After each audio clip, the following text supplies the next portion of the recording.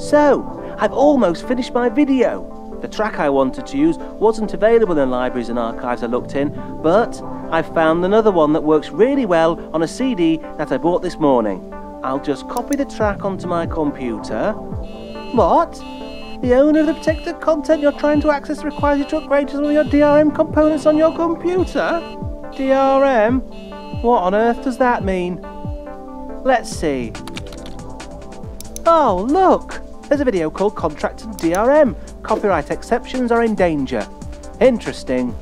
Contracts and technology play a crucial role in the copyright system. When authors and publishers decide how to share the profit from copyright works, they do so through contracts.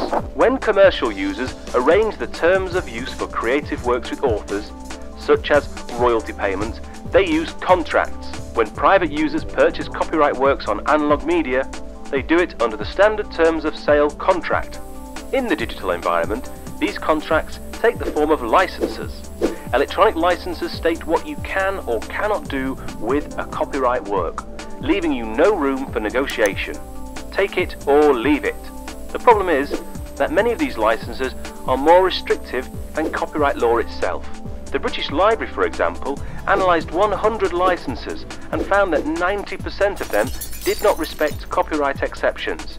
Copyright law enables libraries to copy an electronic journal, but the license they have to accept may include restrictions about copying.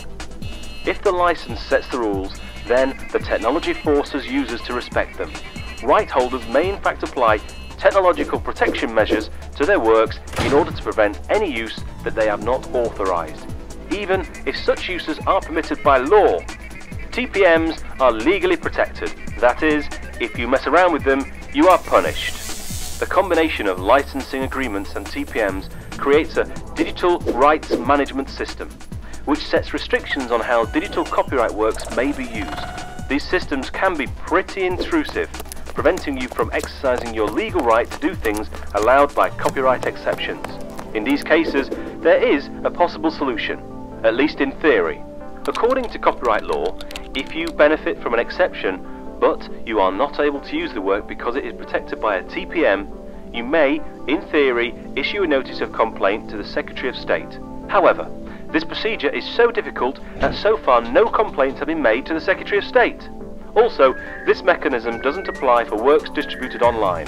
For example, if you want to use a song that you've purchased online for a research project and a TPM prevents you from using it, then you can't use it, and that's that. The British government is beginning to tackle the problem, at least on the contract side. It proposes to introduce a clause applying to every exception provided by the Copyright Act, which would make clear that any contract term that would restrict the use of an exception cannot be enforced. It's not clear if it will affect TPMs as well, but time will tell. Wow, I definitely know more about copyright law now, but this video had quite a few big words. DRM, TPM. I think I need to watch it again. Okay guys, see you later.